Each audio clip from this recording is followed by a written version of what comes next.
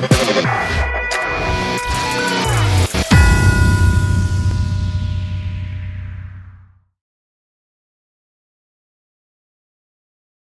kind of fun is it to get out here, kind of with jointly with the Raiders, the two pro franchises in this city?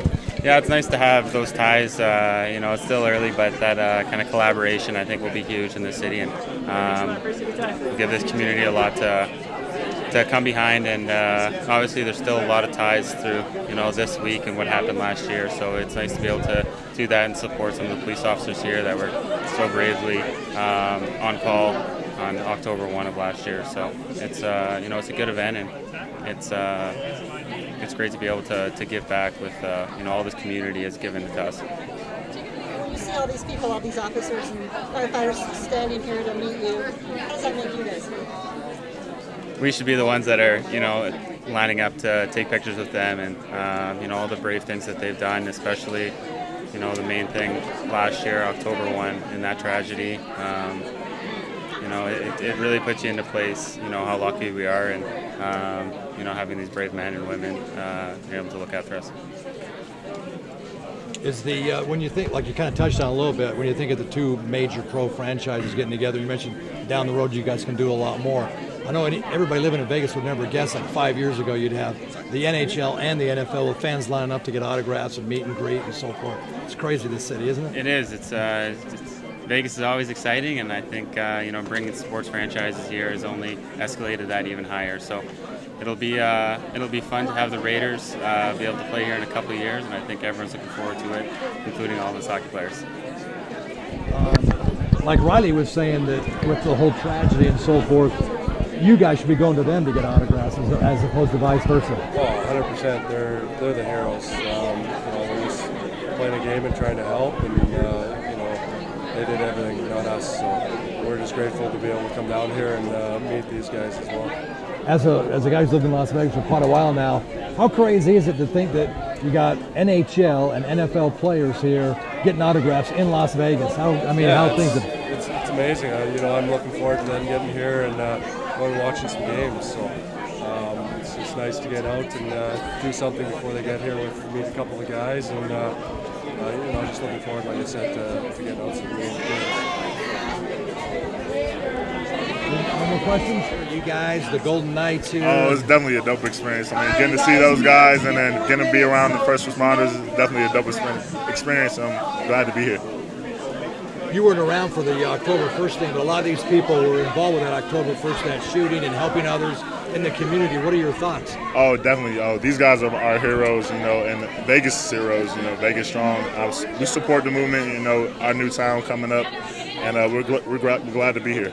I haven't played a single play in Las Vegas yet, but to see all these people standing in line for you, how does that make you feel? Oh, it feels great, all the support we're getting here, the fans loving the new team and the new town. It's going to be a great time. And what do you think kind of driving by the new stadium? Oh, it's going to be amazing. I can't wait to play in it, get my feet down wet, get out there moving and everything, so it's going to be exciting. So, Markel, how's this week feel? You guys won the game, you got that over with now, and you can move on. How's it feel finally? Oh, definitely feels good to get that first win off our back, but we're on to the new 7, new week.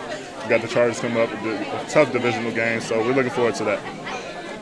Are you guys already kind of thinking Las Vegas as your next new home, though? Oh, yeah, 2020, definitely. I mean, we're worried about what we got to take care of in Oakland right now, but once we get here, it's going to be amazing. Now, did your agent brief you on the lack of state income tax here? How you feel about that? Oh, that's great. I mean, making more money, that's great.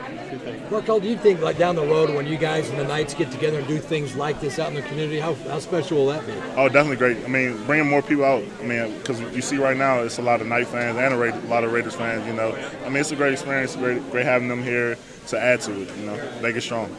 Are you guys Knights fans? Oh yeah, definitely. I watched them out there last year. They did their thing for their first season. I'm proud of them.